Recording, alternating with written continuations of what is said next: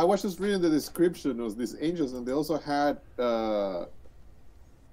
like molded skin on top of all these faces, like they look like burnt charcoal. It says on the, at least on this version.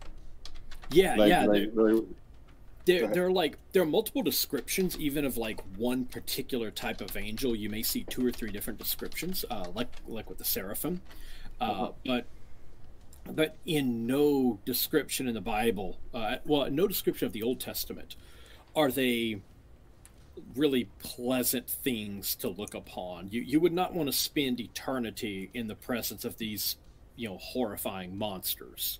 That's so It's horrifying. like each rank that you go up, they get more and more bizarre, more alien. So, yeah. And one comment on the whole Wheels on Wheels things. After I read the paragraph, it kind of feels like he's talking about gears, like wheels that go into each other. Yeah, yeah. Like, well, it was some of the descriptions I read about it, because I did explore this, looking at alien stuff. But is it royal chariots? The higher class you were, the fancier your chariot was, and it'd be like the way that people put spinners on their rims right now, stuff like that. So they put like fancy decor on the rims to their chariots. So right, yeah, something along those lines. Yeah, there's a book by Margaret Barker called Temple Theology: An Introduction. This one won't give you a headache. Well, probably not.